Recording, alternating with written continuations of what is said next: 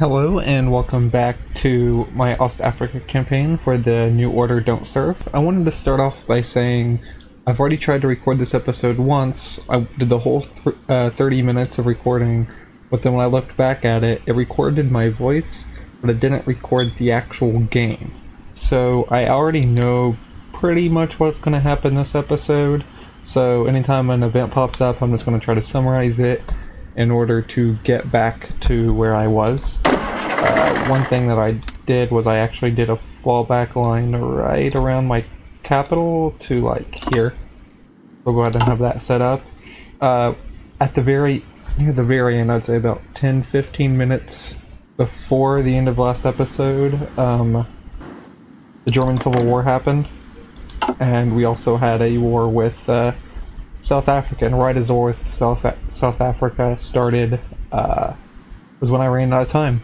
So we're going to try to play as closely as possible as to what we did before.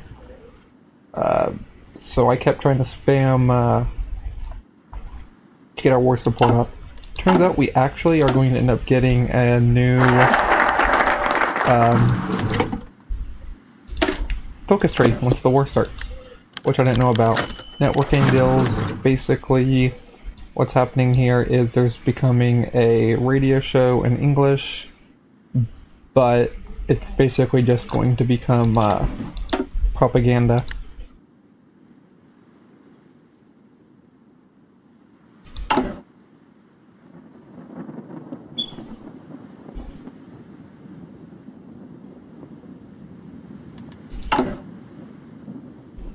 Could conscript more workers, but don't feel like it.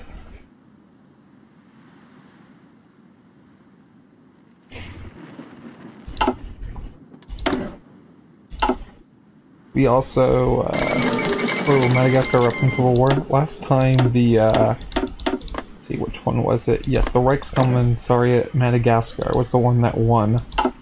Not sure if that's going to happen again, though. I don't really know the chances.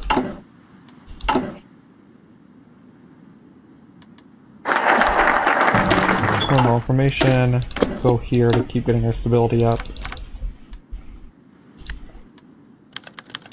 The African broadcast, this is basically the broadcast itself. Not much to say about it. Then we're going to go down the path of us getting more surveillance.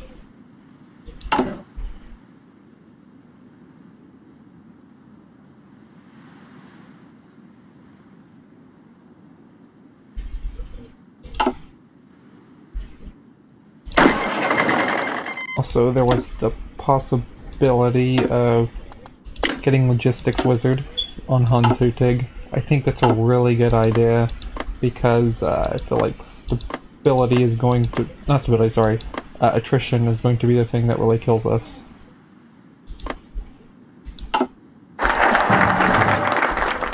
That's done. Basically, we're putting up cameras everywhere. Next, we'll be getting free TVs with microphones in them to everyone.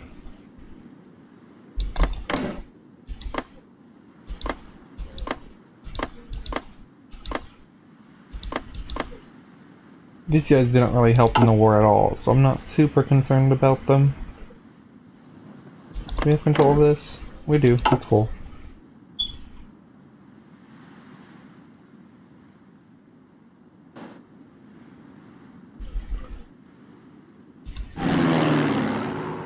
Do we even have planes? We do not. That's fine. I fully expect is it West Africa? Yes, yes. They should be doing the majority of the Air Force game. That's right, yes. 340. They have more than the Union of South Africa.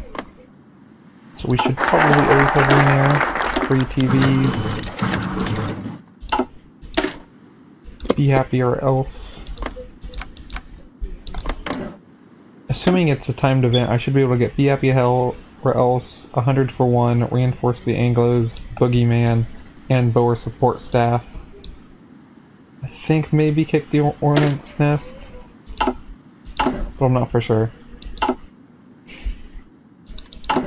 think I'm probably, even though with the boogeyman all it does is political power, so I'm just going to go ahead and go straight to kick the hornet's nest just to see what it does, because I do lose access to this focus tree once the war starts.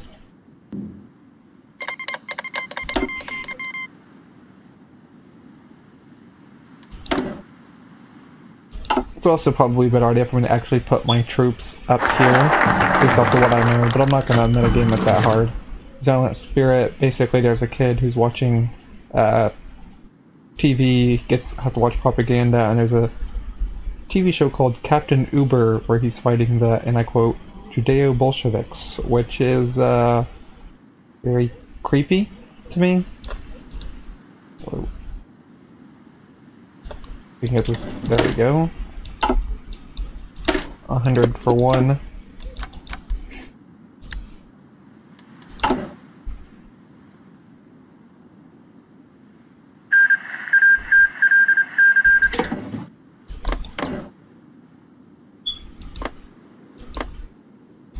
Okay, yeah, this war is going pretty much exactly how it went the first time. Actually, let's see. Yeah, looks like Rex Commons alright, Madagascar is gonna win.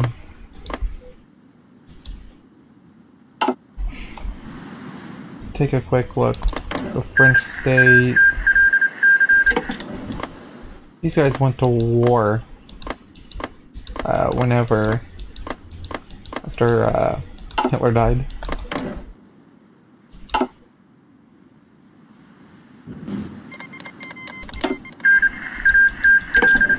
There's also Free France, Charles de Gaulle.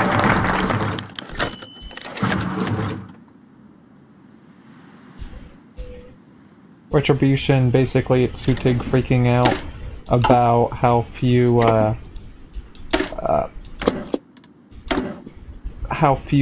pure Germans there are, and how many black people there are in Africa, because apparently he couldn't figure that out on his own.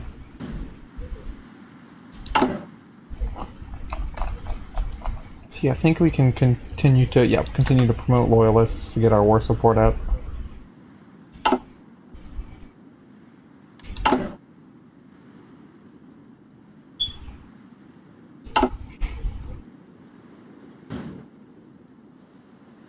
I think at this point we don't really care who wins. Neither has the unique focus trees.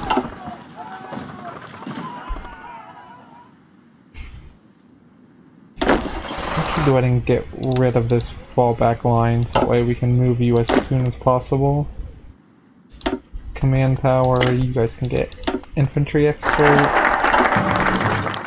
Reinforce the Anglos. Basically, people are not super happy that we're giving weapons to Anglos within our own party. Okay, Boer support staff.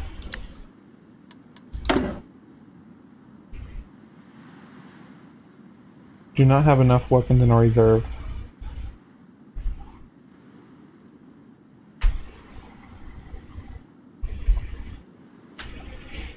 We're just really in the tank, I think. I think that's how I'm reading it.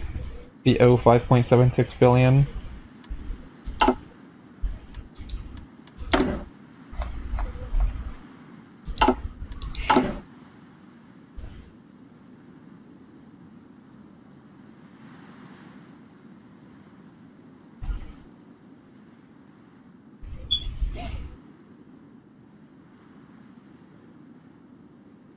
The recruitable population is pretty nice, but the division recovery rate and planning speed is so nice considering we lose it from unending war. Burgundy has finally done it. Alright, Civil War is about to start, but this is the... We are sending support to the Fascist Party and the Union of South Africa, and the person who's there is not happy about being forced to train Anglos. That more or less sums it up.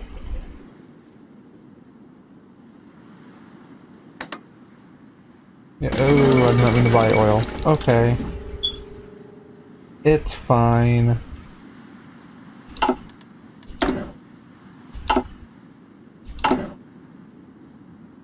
I hope he can kick the hornet's nest before the Civil War starts. The Iberian Council.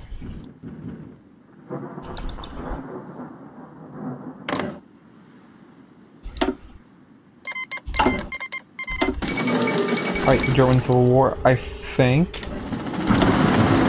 As long as Hajduk doesn't win, everything's fine. Pretty sure Hajduk's the one that kills everyone. Alright, basically we've created our own alliance now, but with the other two German factions. There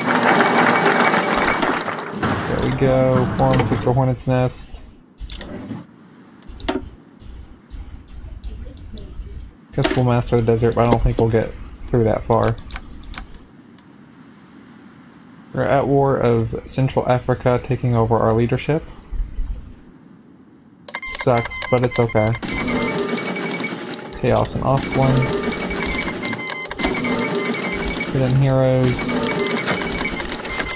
Alright, there we go. Kicking the hornet's nest. We'll go ahead and read this, because I don't know what it says. Darkened room somewhere in South Africa, the orange rays of afternoon slither in between the Venetian blinds. A thin, lean man with oiled, sandy blonde hair stands before a corkboard, puffing at the cigarette.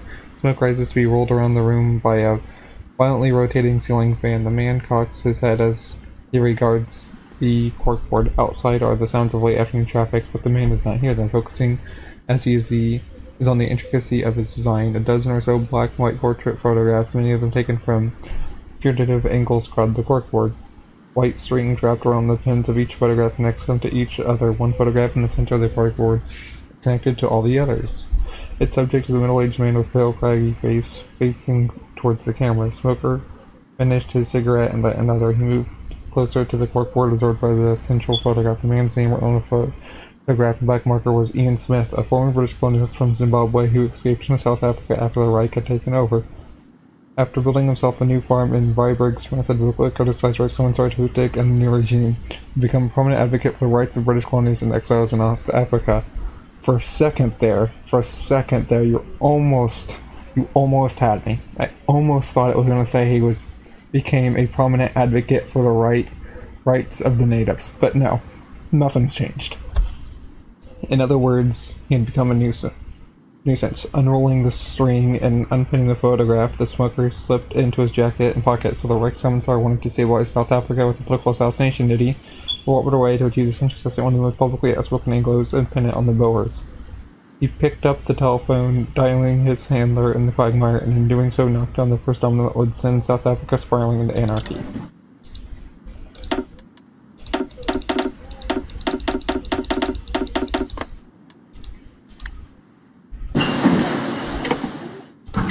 Alright, these research stuff is done. Let's see, I remember I went for decryption. And then... oh, what was it? Oh, this. The Cobra missile. Failed operation. It was past night and deeply squatted in the favorite armchair. Huttig accepted a glass of cognac, ignoring the murmuring chatting around him. His most important subordinates were gathered to drink, smoke, and awaited the phone call they knew was coming. Nursing his glass and beginning to feel slightly tipsy, Huttig looked around the room. Bayer and Chmielewski were there, as was Mingle for once. He took a few deep breaths, trying to get back under control. Perhaps he thought this ought to be his last drink. He must not disgrace himself in front of everyone. The shrill ringing of the telephone put a sudden end to his underling's prattle. When Huttig made no move, Bayer stepped forward and picked up the receiver. He stood there with listening and growing more and more puzzled. Jaw. Yes, thank you. Can't pronounce it, sorry. Hanging up, Barr turned to the gathered dignitaries and announced with utter bewilderment that the operation had failed, with the Ostafrikan assassin being unable to find Smith, and yet somehow Smith had still been killed. Still staring into the middle distance, Huttig heard his underlings debate what could have possibly have happened, eventually deciding it must have been the Boers having the same idea. Realizing the men were all looking to him, expecting him to say a few words, Huttig set down the empty glass instead. Thankfully he didn't stumble or sway. Men, today we triumph once more. Though our bullet went astray, it was clear that the degenerate state of South Africa needs little encouragement to collapse from the rot within. Long live national socialism, long live the Fuhrer. Was he slurring? He couldn't tell.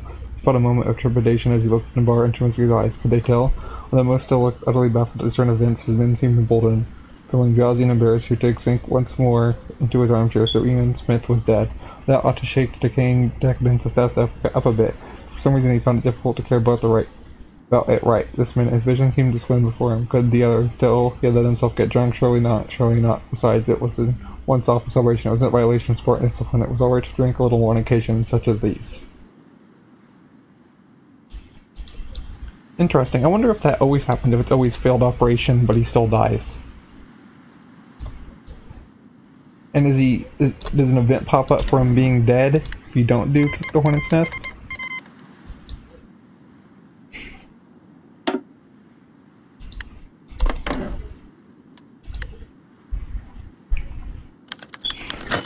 Ian Smith shot. Oh. Huttig sat motionless behind his desk, staring at the ceiling. As if someone waking up at 1 o'clock in the afternoon with a churning stomach and a bad case of cottonmouth. He had stumbled to his office when he found that in attempting anything resembling a thought gave him the sensation of a pair of ice picks being forced through his eyes. Worked so much that he decided to put some time covering his facilities, so this was a real hangover. It bore some semblance to those pathetic little headaches he used to get as a boy when he lunched a few of his father's beers, which he now realized were a dim shadow of the real thing. Grinning, he leaned forward to stare at his desk. It was stacked high with paperwork, missives, reports, memos, orders, telegrams, letters, requests, demands, transcripts, bulletins, dispatches, and tidings far and ill that had accumulated since the prior afternoon, wanting nothing more than to drive over and play prospecting to the rebel below at the thought of answering them. Much less the horrible prospect of having to categorize them. He found his eyes drawn to the morning newspaper sporting the tantalizing headline: Ian Smith shot in Freiburg.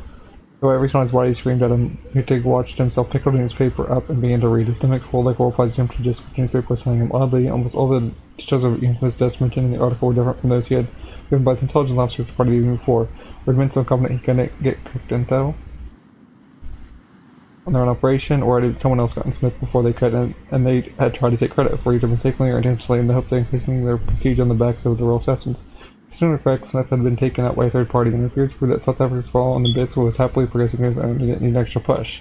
At least that was what he could have thought. He had capable of cognition, only a few neurons firing. Haphazardly leaned back in his chair, felt a familiar creak in his bones, and teeth clenched, resolved never to drink again.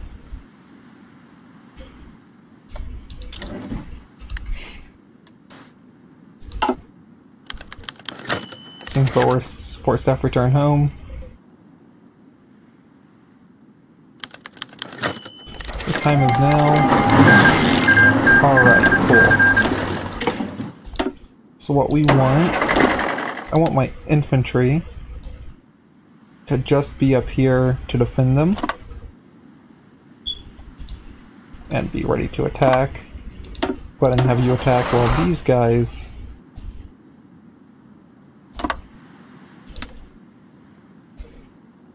try to get a nice cutoff there. Please tell me you guys have green air.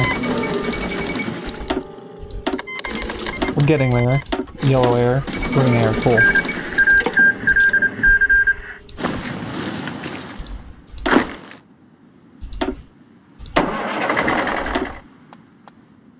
With Fortress Buster for you. Call to arms. Oh, of course. We're probably gonna stop reading events now. Now that the war started, I kinda wanna... now it begins. Time for wars come. We're now mobilizing Ostafrika. If we can get our economy going now.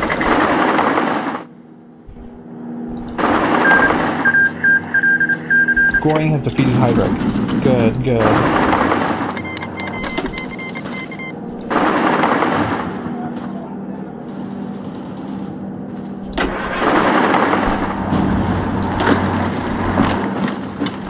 We'll go down 1 speed.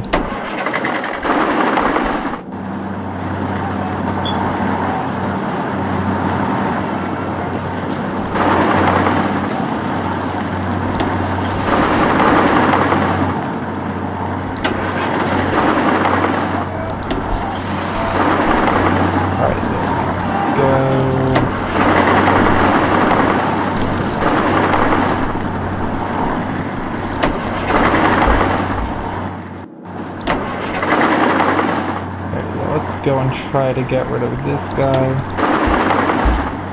Oh wait, that's not us. I hate how somewhere these flags are.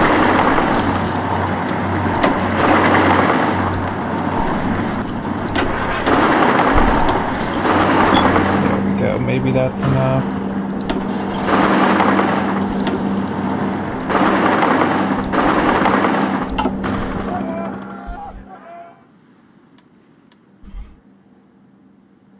Interesting.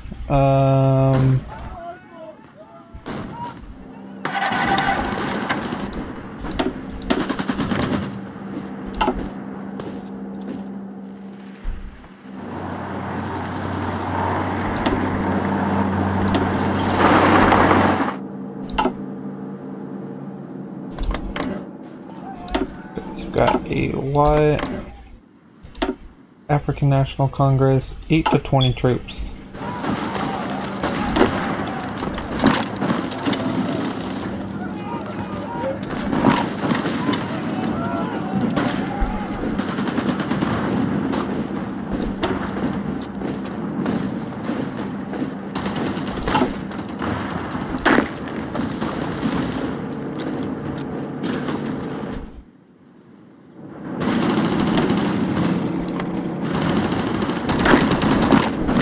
Go, come on.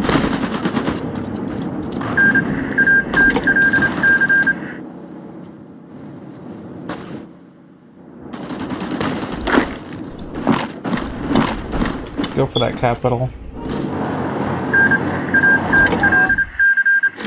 There we go. Alright.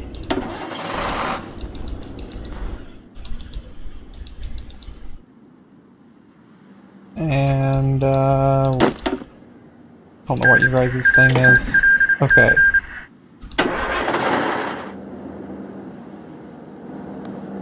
So you guys have 19 to 47 troops. Okay, so first my infantry.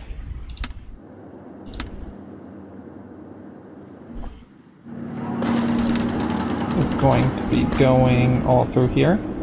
So that way we can defend our borders. And these guys,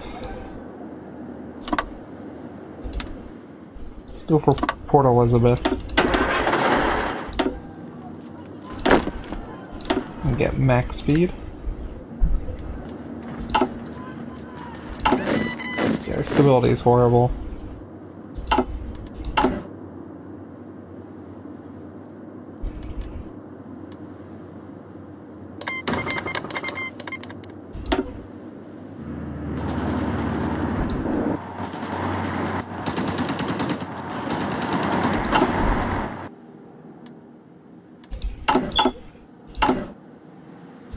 Once we're done mobilizing Ostafrika, which we should be any second now, moving in the right direction.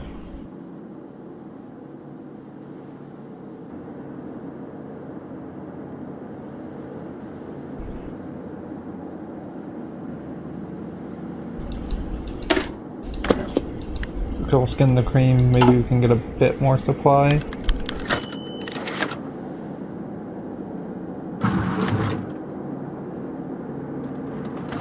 Oh, a letter from...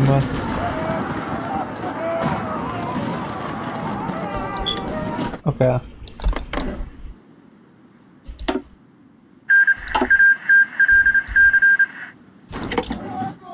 Right, that's done.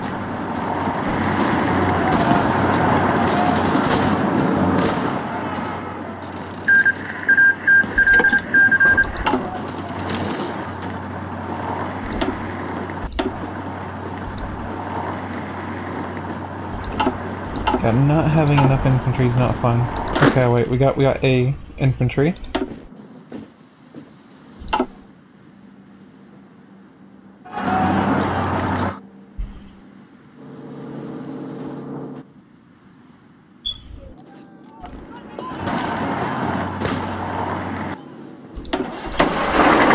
Can I? Come on.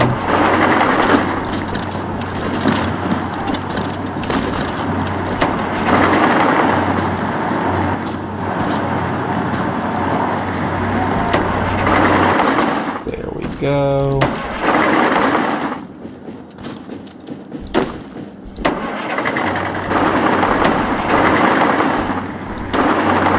Go. Oh, stop. Stop.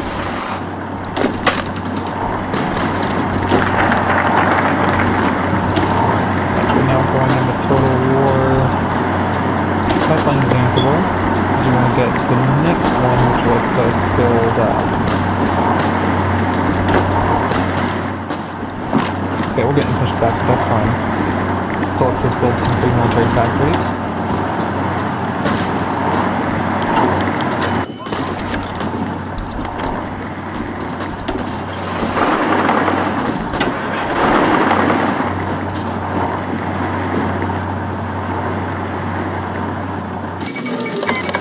Democracy returns to Italy, so you're no longer the Italian Empire. So you are still the Italian Empire. Empires of Suffering.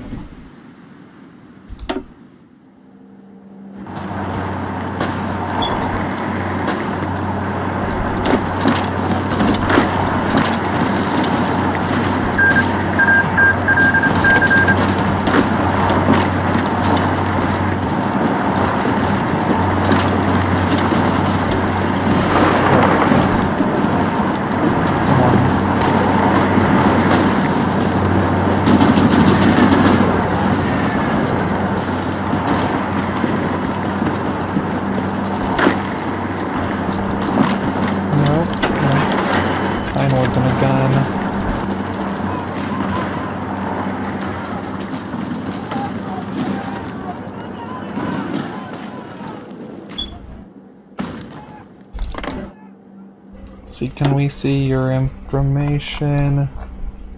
Got a decent amount of manpower. How do I see your... Oh, there's a bunch of stuff that can affect your total population, okay.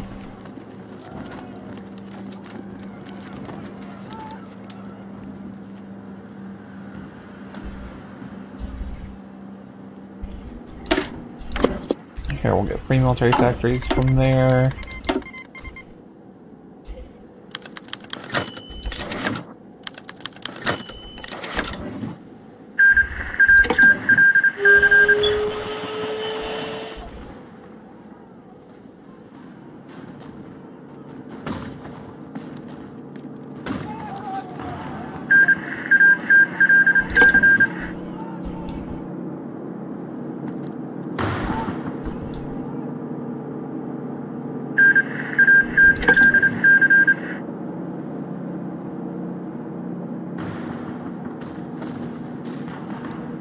So there's some stuff we can get over there.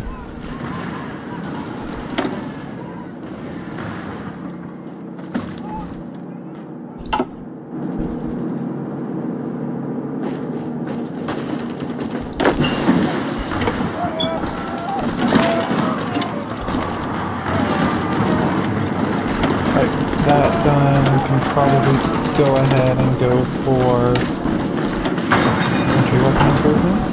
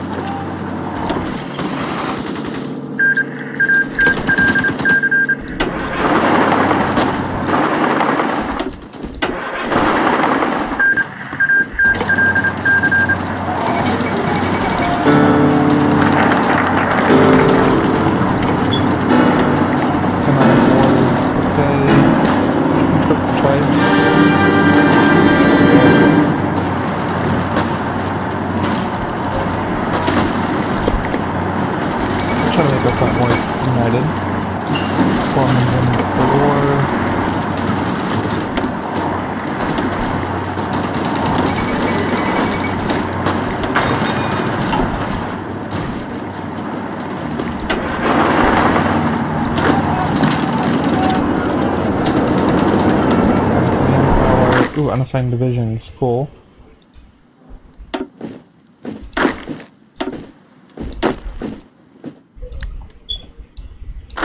Alright, there we go.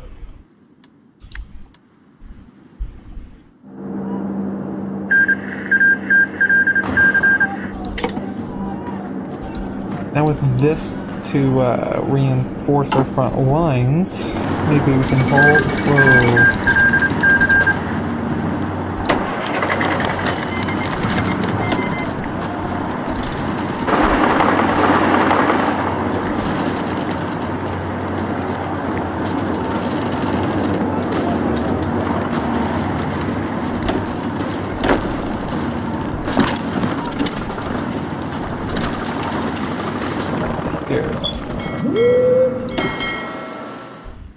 Don't really have much of a navy, but patrol, I guess.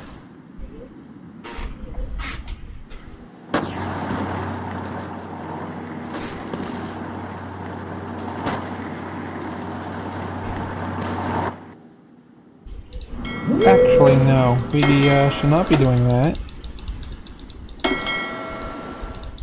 Because it kills our situation with oil. Now we need to buy some more oil. Complete deployment of the traps.